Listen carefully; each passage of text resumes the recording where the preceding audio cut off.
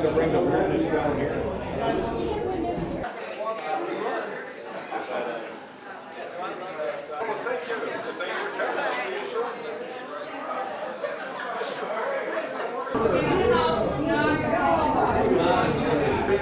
Mi nombre es Puente y estas pinturas, estos cuadros que ustedes ven aquí, este se llama La Infanta y lo hice porque es una mujer muy buena, una maga buena, que si ustedes ven los brazos que están así, quiere decir que ella es dadora de vida. La figura femenina para mí es muy importante porque yo vengo de un matriarcado donde la familia mía está hecha de mujeres trabajadoras. Entonces yo tomé la figura de mi madre para poder plasmar en el lienzo lo que ella nos dio, lo que ella nos ha enseñado. Entonces para mí ella es la mujer, es dadora de vida, de sueños, de ilusiones. ¿Ven los niños que están aquí? Esos son niños que van a ir al castillo de la alegría, de la felicidad. Y ella puede hacer transformar pájaros, hombres, animales, en lo que sea, porque ella es la dadora de la felicidad, de la vida, de la magia.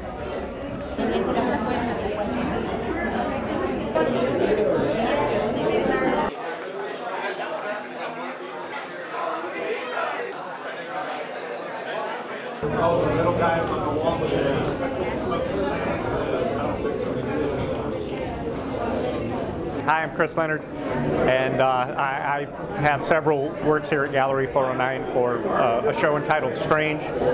Whether or not they're normal or strange, I guess this is what I do. I feel probably more comfortable with the brush doing something than talking about what I did. But I think they're really 1968 or 72 or 85 blogs, you know, reflections of a moment of time, autobiographical, narrative, contemplative, probably telling, for the most part, a pretty personal story, but really playing a game of some sort as well.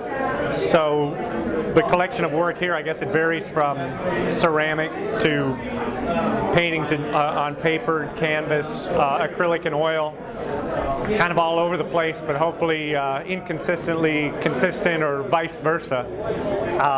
So like if you zero in on one particular piece, which is a piece on a piece, Billy Ritter, a former Valley artist, and I were supposed to collaborate, and he left me a canvas that was started, and I guess I finished it by covering over his start, but I do that to myself quite a bit too, and I told him about it, so I really don't feel too awfully bad.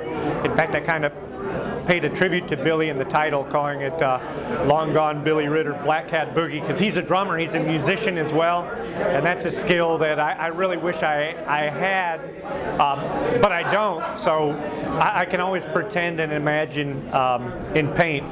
And I guess cats have just been a consistency, not because I love them, because they're around.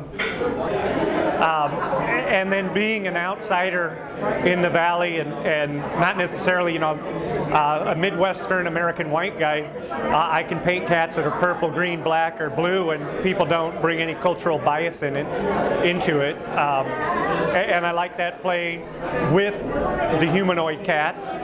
And the fact I can play around with my name, Chris Leonard, which I've got the pseudonym Leonardski.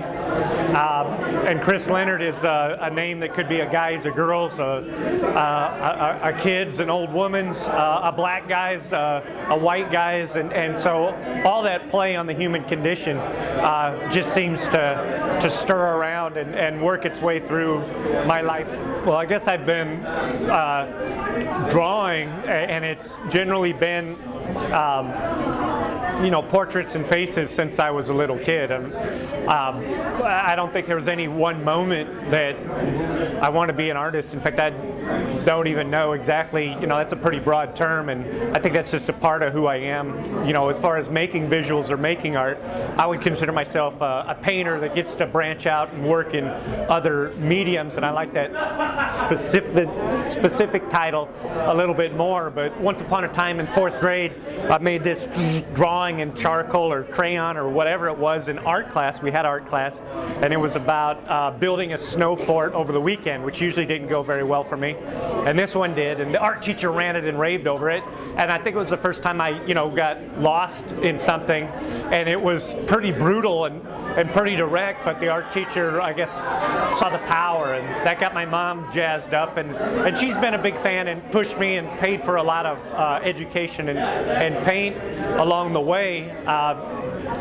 And so maybe it is all about the expression and all about the face.